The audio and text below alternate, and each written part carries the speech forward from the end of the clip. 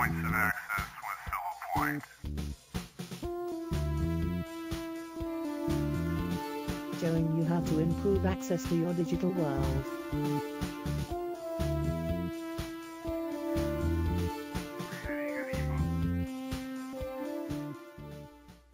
In Adobe Acrobat Pro DC, when you want to take a large file and break it up into smaller files, you just open the file,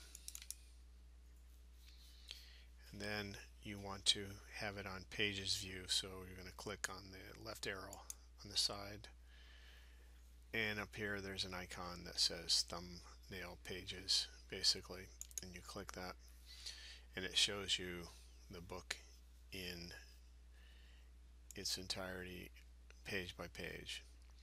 And so when you're first looking at a book, you want to find the early material of the book, including the table of contents and so forth, and the title pages and all that, and save that off as a front matter.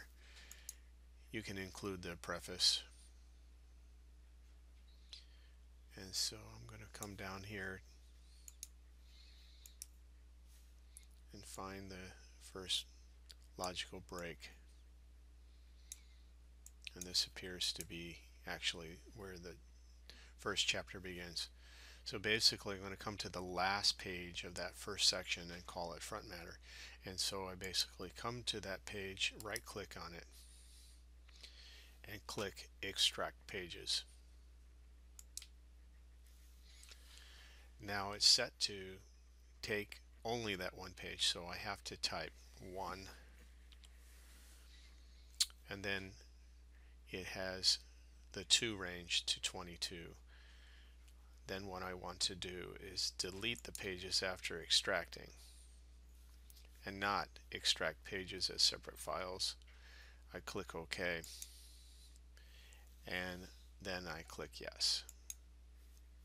And so this first chunk of the book is the set of pages we just took, so we have to save them. So I click on File, Save As.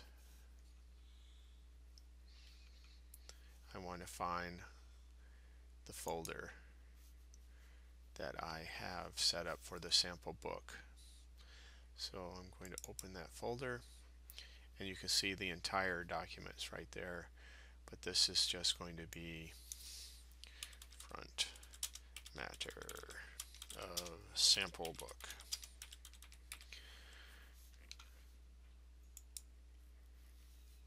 And so I then close that window, and I come back, and I'll scroll down to chapter 2. Sometimes they come up rather quickly. You have to be careful not to get too many chapters at once. So this would be this section again. And one more time, you come to the last page of the section you want, you click on it, then you right click, click Extract Pages, type in 1 in the first box here where it says From, and it will select up to the page that you clicked on, and click Delete Pages after extracting, click Yes, and then you're going to save that chunk. File, Save As.